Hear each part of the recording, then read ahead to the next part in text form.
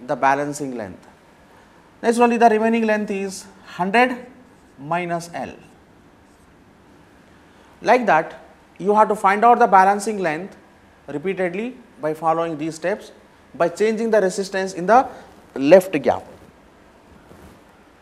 Then, what is the formula for this? According to the condition of balancing of Wheatstone bits, P by Q equal to R by S. Now, the resistance of the length L, this is equal to P. It is directly proportional to this length AB. This AB is nothing but L, or else I can write P equal to some constant K multiplied by L.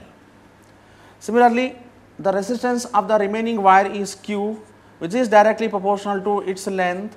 This is 100 minus L, okay, or else I can write Q, which is equal to some constant K multiplied by 100 minus L.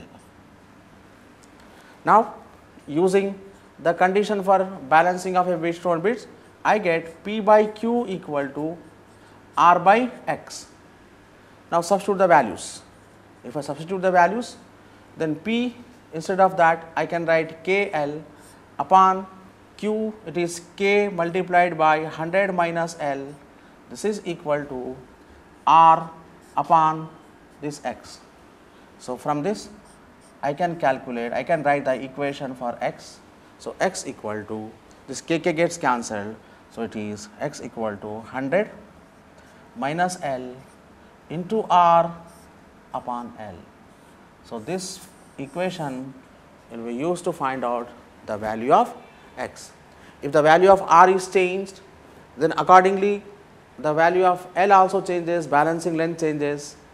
Like that, you take 5-6 readings and take the average of the value X. Like this, unknown resistance can be calculated. While doing this experiment, you have to select the values of these resistors in such a way that they are of same order.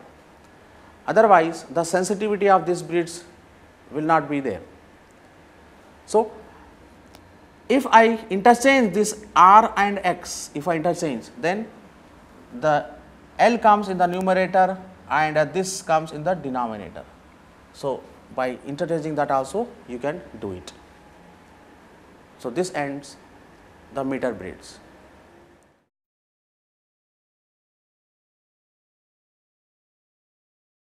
The last topic of this unit current electricity, which is the potentiometer and its application. This is a sure short question topic. A potentiometer consists of 4-meter long wire. It is divided into 4 segments of 1 meter each, 0 to 100 centimeter, from here to your second meter, from here to your third, and from here to your 4. That means, this is 0 centimeter point and this is 400 centimeter point. So, a 400 centimeter long wire is bent or arranged in 4 segments as I have shown in this diagram. This is point A and this is point B. At point A, we have connected one cell, of course, it is a battery of EMF E, and along with 1 milliammeter, 1 plug key and 1 rheostat. This point B is connected to the rheostat. Like this, the circuit is completed.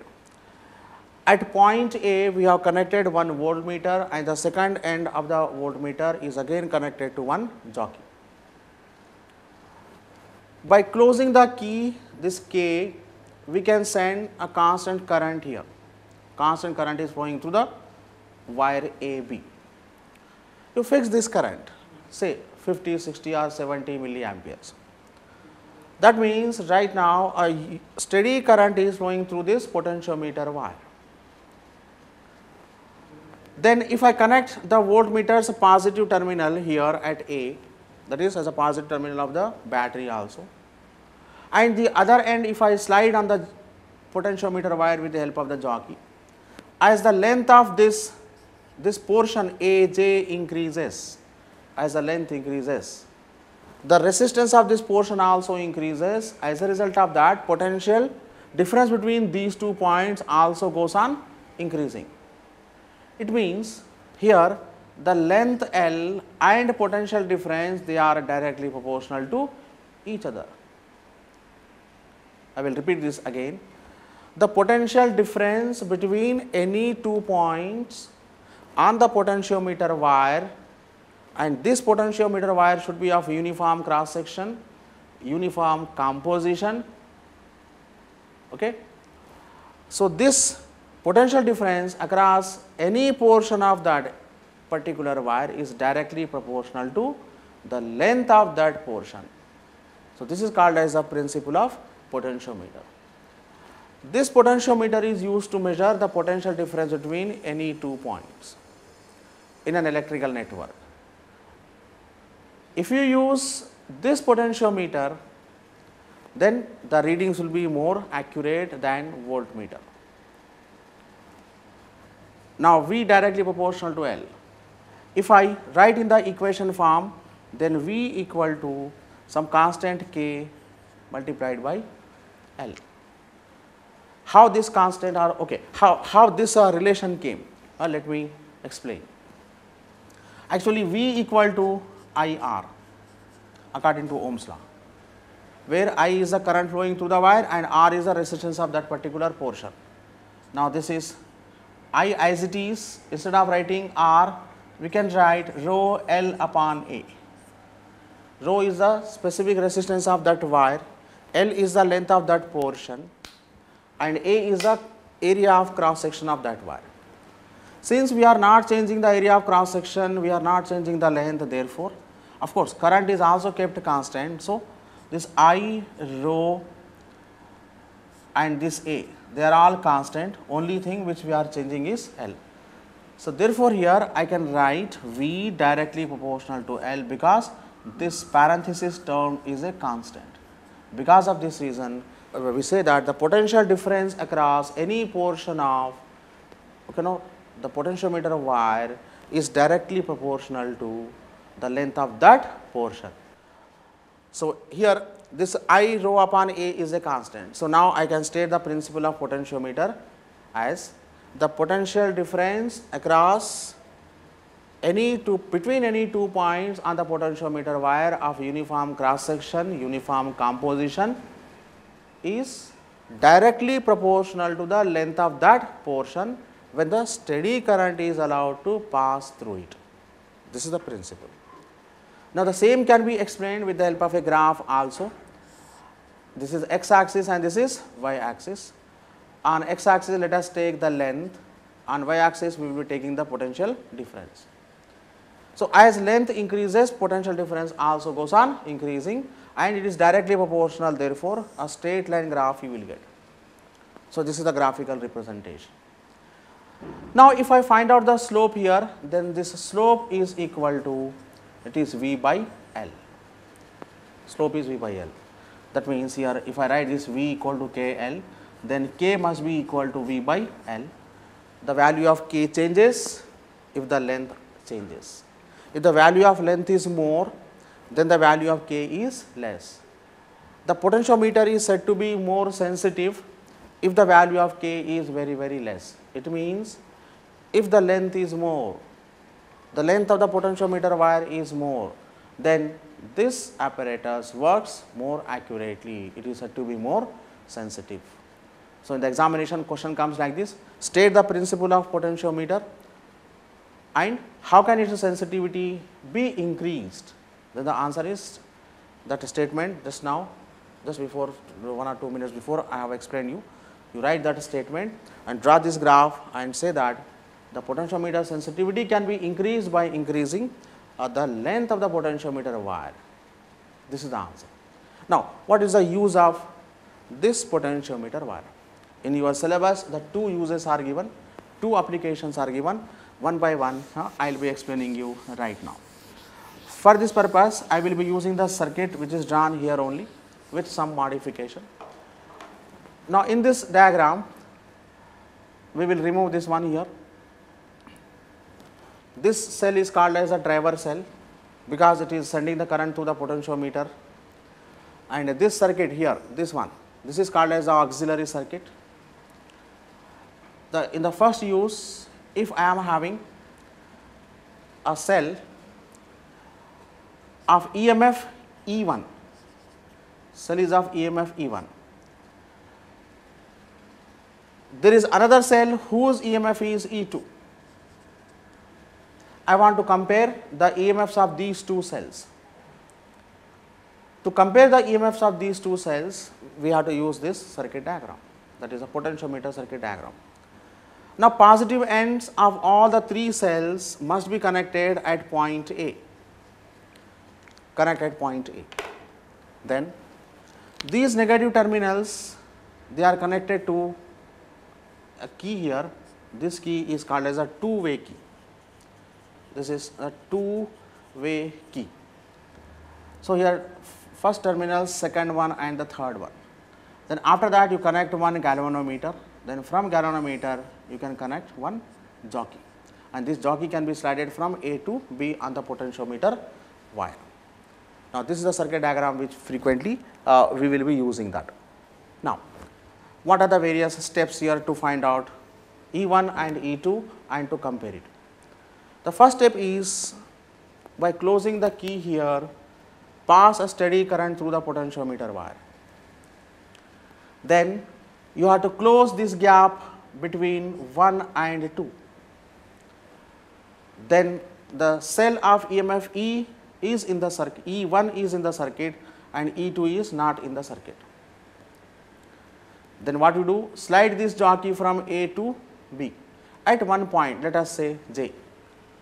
The galvanometer shows no deflection. That means when no current is drawn from the cell, because only cell is connected, not a resistor. If the resistor is connected like this, then this resistor draws certain current from the cell. Here we have not done like that. So, when no current is drawn from the cell, the potential drop between its terminals is equal to its EMF. Because of this reason, I will be getting E1 directly proportional to that AJ, length of that portion, or else I can write like this, E1 directly proportional to L1, or E1 equal to K L1. Now, remove this plug key here, that is open the gap 1 and 2 and close the gap here. Again repeat the same thing, means slide the jockey from A to B at one point on the potentiometer wire, let us say at J dash. You will get another balancing point, means current flowing through the galvanometer will be 0. Then I get E2 which is directly proportional to A J dash, or else directly I will be writing E2 should be equal to K L2. Now, to compare these two EMFs, divide E1 by E2, then ultimately you get L1 upon L2. So, this equation can be used to compare E1 and E2 by knowing the values of L1 and L2, which are the balancing lengths which are obtained from this experiment. So, knowing the values of L1 and L2, E1 by E2 can be easily calculated. So, this is called as the comparison of the EMFs of two primary cells using the potentiometer. So, this is the first application, it is important one also. In the second application, what we will do, this auxiliary circuit will be remaining same. Now, here I am connecting one cell whose internal resistance is to be calculated. So, in the second application, we are determining the internal resistance of a cell. The circuit diagram is shown here. The positive terminal of E, that is a cell whose internal resistance is to be found, and this is the positive terminal of the driver cell.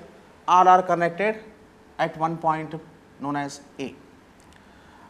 Across this cell, one resistance box, another key is connected in parallel. At this point, from this point, the galvanometer and the jockey is connected. So, this is the circuit diagram. Then what is the method here? The first step is close the key K1 by keeping K2 open. What will happen here? When K1 is closed and rheostat is adjusted, a constant current will be flowing through the potentiometer wire. Then, by sliding the jockey on the potentiometer wire, obtain the balancing length. Since you are not drawing any current from the cell, therefore, I get E directly proportional to let us say AJ, and this AJ we can call as L1. Next, this is E equal to K L1, equation 1 you can write. In the next step, close the key K2 now and introduce some resistance from the resistance box. When you introduce the resistance from the resistance box and close the key K2, then the current flows through this. That means we are drawing the current from this cell. When the balancing length is found again, then we will be getting the potential difference. Okay. In the previous session we studied the meaning of the potential difference, the terminal potential difference and EMF. So, this is the terminal potential difference. So, this V is now directly proportional to AJ dash. So, what is J dash here? J dash is the another balancing length. So, actually this J dash it will not come here, okay, because when you are drawing the current, then EMF will be definitely reduced. So, therefore, better write J dash here and J here, okay, no? So, A J dash, you call this as L2, or else I can write V equal to K L2. In the previous session, equation for internal resistance has been derived. Just recall that equation, R equal to E minus V minus 1 into R.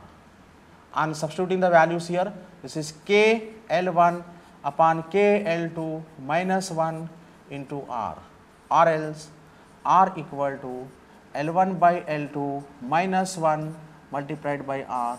This is the final equation, and from this experiment L1, L2 can be calculated, L1, L2 can be determined, and you substitute in this equation and get the value of R. So, like this, from examination point of view, there is a guaranteed question in your board examination on this topic, potentiometer wire,